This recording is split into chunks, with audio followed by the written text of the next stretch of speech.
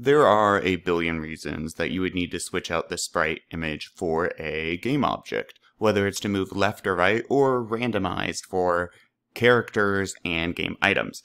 I'm going to walk through randomizing the sprite image through any list, an array of images that you got. So what I'm going to do here is I already have a game set up.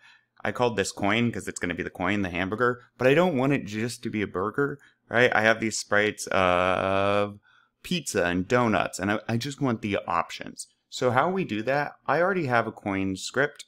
That's what I called this, right? So I hit add component, and I typed in coin script, and I hit enter. So I created my script already. What I need to add, the stuff I have in here right now, this is an update, is just going to make it so my coin, my hamburger rotates, but it still is only a hamburger. So how to make the sprite randomly change?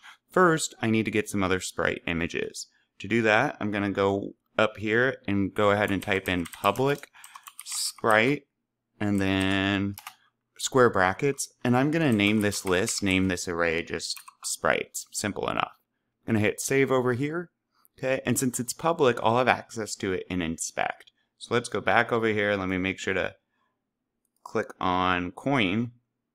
And here we are. Okay, here is the sprite size. How many sprites do we have? Well, I have 4 I'm going to be using. And now I can honestly just click and drag. So I'll have my first one be the hamburger or the cheeseburger. My second one be the pizza. We'll do a donut for my third one. And I have a double popsicle down here. Okay. Now we have all these set up, but it will not do anything yet.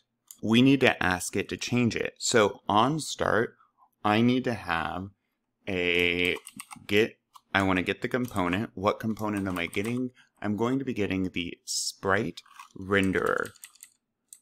I should have just typed it in, but I was being lazy. Okay, sprite renderer, right? I'm getting this thing. So on the start, when this coin is created, when the script starts going, I want the sprite renderer. And what am I going to get from that? Well, specifically the sprite, because there's a lot of things here. Color, draw mode. Nope, I want the sprite renderer and the sprite image from that. And I want to set it equal to, well, let's set it equal to sprites, right? So what is sprites? That's the array. That's the list we just created.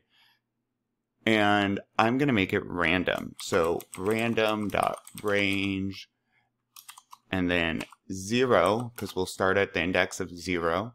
And then I want it always to be able to go to the very last index.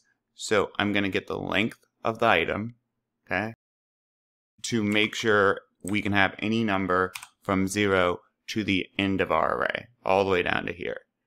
All right. So now that I've done this, it's going to randomly pick a sprite from this list and assign it to our game object. So let me make sure to save this and let's test it out.